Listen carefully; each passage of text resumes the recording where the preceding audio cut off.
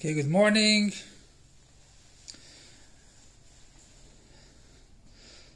So we have Adam ki yakriv mikem karban laHashem. When a person brings a carbon from Hashem, what is the idea of a sacrifice? A sacrifice is that you give up all your desires, all your wrongdoings, the lust and everything you give up to God. So when you bring a sacrifice on the altar, you'll have in mind that really I was supposed to go. But the animal's going on the sacrifice for me. And that brings an elevation to the animal too. We don't just abuse animals. The animal gets elevated by bringing a sacrifice to God. Each and every Jew has also in him an animalistic soul and a human being soul. And that's why it says we have a zera behema, a seed of an animal, and a seed of a human being. What is that? That's an evil inclination, or animalistic soul. And we have the godly soul. And that is our avodah. Our avodah is to elevate our animalistic soul. That should serve the same God as we do. That means it should serve God. Until it says that you have to, so to say, anger and scream on your nefesh habahamis. That means to knock out all your undesirable wills. And that is our avodah. And don't think that the animal soul does not get elevated by it. He gets elevated for it. Because as we know, that is this plain purpose for the animal soul, the godly soul to come into the world. Is to elevate the soul and also the animalistic soul. To refine his body.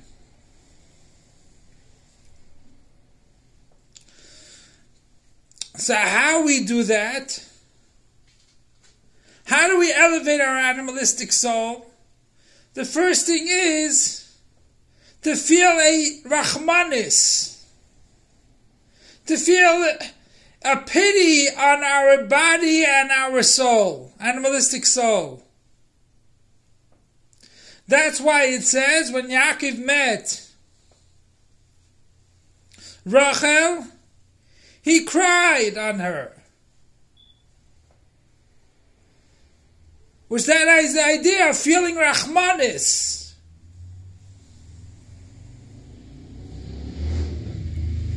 And that's the reason why we learn Torah and we daven. Davening is also a war between the nefesh habahamis and the nefesh halikis, the animalistic soul and godly soul. Basically, whenever a person does something good, and how do we know it is good? If the animal soul wakes up and says, "What are you doing over here? Why are you serving God so good? What's happening here?" And he tries to pull you down, which that's the difference between a human being and an animal. Animal always looks down, and a human being looks up. So the animalistic soul draws us down, and our animal soul elevates us up. But you first have to know that you are sick. The only way we can accomplish something and to elevate our animal soul and to elevate our bodies to be holy to God, we have to feel Rahmanis on it. Look how far down I got. Look how far I am from God. You cry for it. And that's the difference between a sheep and a bird. A sheep, you have to think into it.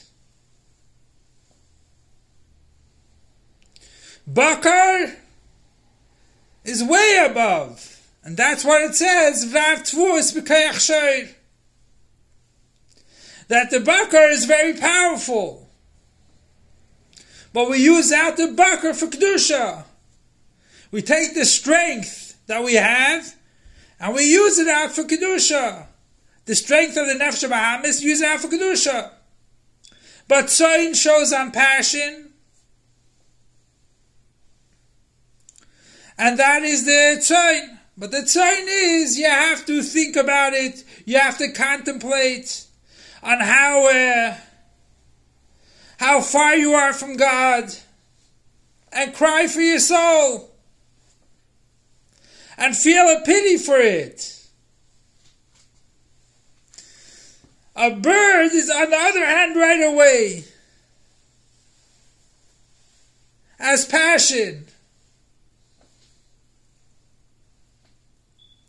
And by learning Torah, we elevate our soul too.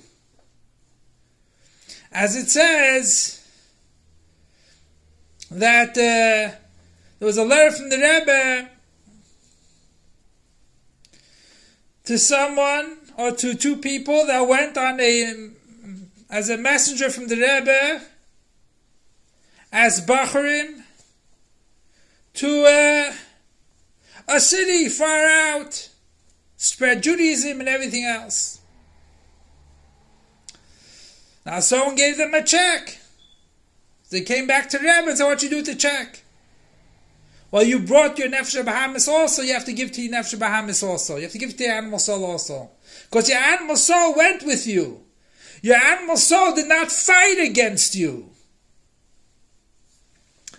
So by Torah, by learning Torah, you bring peace in the world. And therefore, by learning Primis HaTorah, by learning Chassidus, we actually come to the coming of Moshiach, that each and every one will see godliness. But let's know it's a very bad pity on our soul if we do anything wrong. So the whole idea is to first feel bad for our soul, because if we don't feel bad for our soul, we'll never want to do anything. But we have to know we're very far from God. So may Hashem help that through our Avodah, we'll come to the time when the impure Spirit of God will be removed from the world, and it will be will be completely fulfilled with godliness with the coming of Mashiach and the building of the Beis Hamikdash Shlishi. Take it from Yad Mamish now. Long live our Master, Teacher, and Rebbe, King Mashiach forever and ever. Long live our Master, Teacher, and Rebbe, King Mashiach forever and ever.